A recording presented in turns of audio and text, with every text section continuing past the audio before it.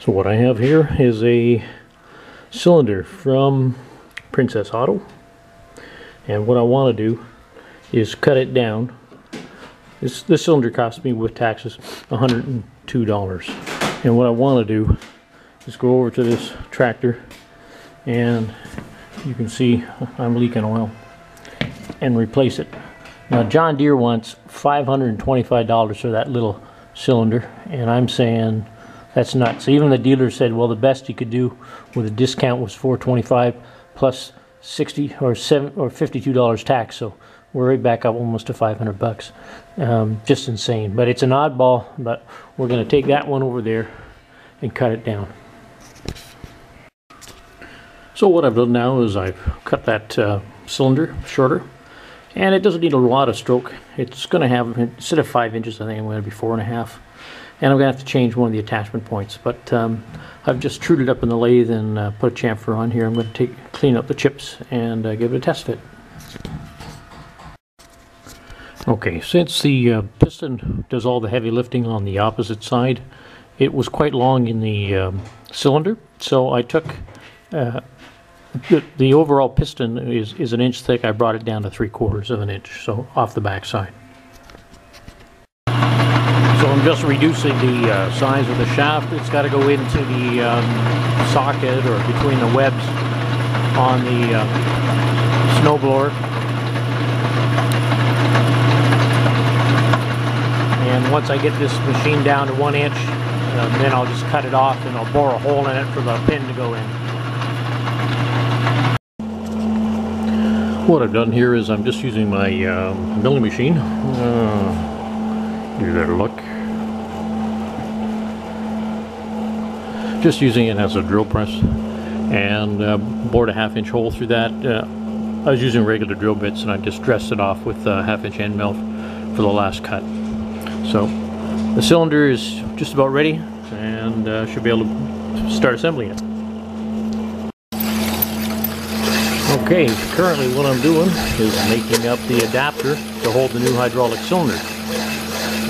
Because I couldn't get the cylinder to be as short as a stock John Deere one, I have to make this adapter, which is going to put the cylinder out in front of the old OEM location.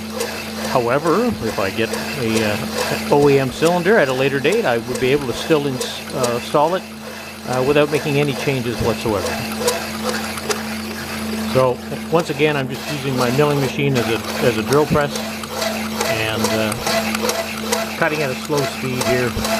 It actually goes through quite well. Look, the chips are really clean coming off. And there's a hole cut through. There's a slug. Worked out very well.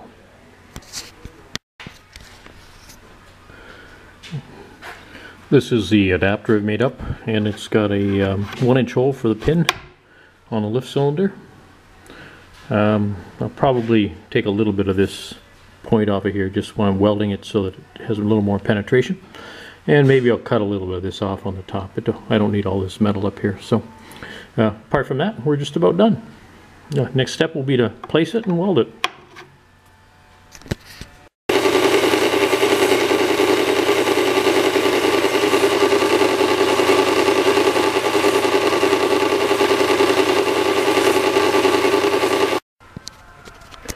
Alright, so here now we have a dry fit prior to welding. I got to weld it all the way around here, both sides and on the back.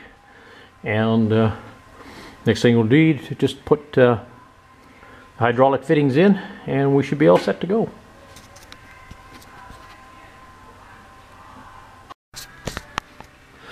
Set up for the weld. What I'm going to do is tack it on a couple of sides here, and then remove this hydraulic cylinder so I have better access.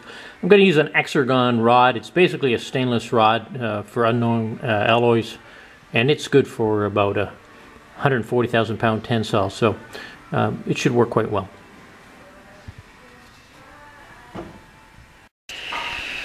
Just another shot of the cylinder before I put it in. You can see it's been drilled out, and we should be all set.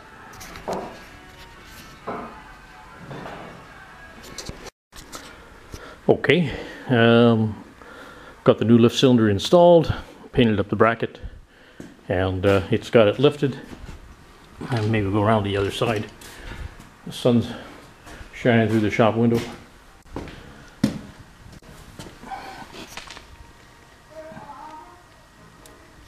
Now when I positioned this bracket here, that should have been level. It's down a little bit. The cylinder wasn't fully extended, so I could have probably got another inch lift. I got 5 inches of lift out of it right now, and that should do me fine. Higher's nicer, but $500 plus tax is what I was up against. So I'm happy with what it's going to do. And the neat thing about it is that the existing bracket is all the same in here. And if I do come across the cylinder, I could pop this one off, change the fittings over, and I'm right back to the stock setup.